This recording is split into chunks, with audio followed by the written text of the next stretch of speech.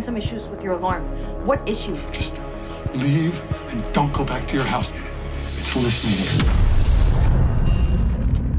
We have our program and it is working. Stress will increase paranoia and could lead to hallucinations. You need to stay away from triggers to another episode, like alcohol, staying up late, or seeing disturbing imagery.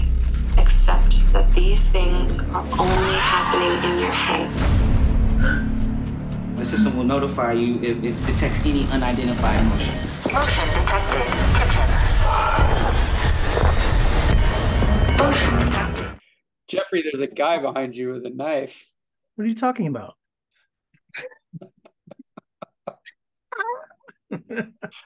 Oh man, that is funny. It took me a minute to realize what that was. I had to do a ride for you, Justin, man. I don't do it I like that. professionally. Thank you. This is a junket. We got to do a right interview. Unknown caller. Well, thank you both for joining me today. Talk about motion detected. And Justin, you know, evil security system where AI technology is designed to protect you and actually stalks you. Is this a coincidence? Because AI is in the headlines right now. I mean, you can't turn on CNN and not see a story about someone using artificial intelligence now. I mean, this is the stuff of science fiction, but it's a reality, isn't it? Yeah, I mean, it's kind of weird that this sort of like zeitgeist is happening right at this moment. I mean, I feel like when we wrote it, we were using AI and this more abstract, generic term meaning smart home technology, right? But it has kind of morphed into this thing. And I think what is so timely about ours is like, well, we talk about everything that the potential harm that AI could do, but what if it could literally manifest your worst nightmare into reality, right? And like, that sounds very far-fetched, but maybe it's not. Maybe it's not. Some of the stuff in the news was having me freak out. Is writing speeches and doing problems. And like, it's just, oh my gosh, the future is now. And Natasha, your character is a recent victim of home invasion and moving into her new dream home is more of a nightmare for her with her trauma. I love how this movie keeps you guessing. Is it reality or is there imagination? I think that it's a little bit of both. So I think it's also subject to interpretation. I think the ending of the film specifically is going to mean different things to different people, just because we're all different and our experiences and our thoughts are unique. So I think that there's a lot of room here for, people to figure out if this was, something that was, more on a psychological scale, if it was actually something that was, truly happening. But I think that the scary part of it all is definitely the AI takeover in our everyday lives. And I'm just glad that we were able to translate that on film.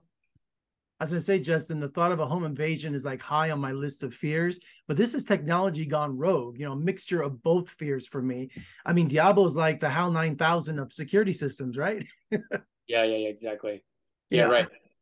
And I think it was kind of, it's kind of like, is there somebody on the other end? Is there somebody like manipulating this who's like an actual human, or is it more like a HAL 9000 where it's like, no, this has become its own sentient thing, right? And I think maybe we were less tuned into the idea of it being sentient back then, but now it's like that's a very realistic thing that we, are worried about, like you were talking about reading about it in the news.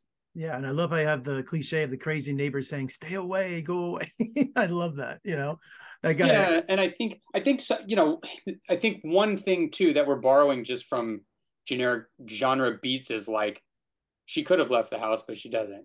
Right. You know what I mean? And it's the same thing with him. It's almost like paying homage to many films like that where you're like, okay, why don't you just leave? You know what I mean? Or just turn the power off, just unplug it, Yeah, just and right. people I tried say that. Didn't I work. know. Yeah. I was like, we won't have a movie too. No, come on, it's a movie. Yeah, exactly. And Natasha, how does an actress do you build tension in a thriller? How much discussion do you have with Justin? How much is of it that you go off to in a corner, or are you prepared for some? Because you have some intense scenes in this movie. I do. And I think it was just staying in character throughout the film, throughout our filming. I was just in the zone. I was Eva, and I wouldn't let her go. So even a month after we finished filming, I mean, I was still Eva, and people just didn't like me because, you know, I was just staying in character, you know, and it's just like, you're not acting like you. And I'm like, no, this is, you know, this is just fragments of my character that are, you know, it's like character residue. And then you just like, you know, you move past it, you process it. And, but it's also, it's just part of, you know, being truthful and telling, you know, a truthful story as the character. And I think that as an actor, you really need to, you know, you really need to be that person. And, you know, talking with Justin about, you know, my character, her direction, where she was headed, you know, her thoughts, her feelings, everything. You know, I think it's just, we had a really good synergy. We have a really good synergy. We have, you know, that connection where, you know, it's just, I just understood what he needed. And I think I just, you know, would go out and I'd do the scene and he'd be like, yeah, that's what I was talking about, you know, and it was few words that were like, you know, that were exchanged. But I think that, you know, he guided me in the direction where my character was headed. And, you know, it was just a character development, you know, between director and actor. And in order, you know, to give, you know, a performance which is truthful, I think that you really do need to connect with your director and create this alternate reality.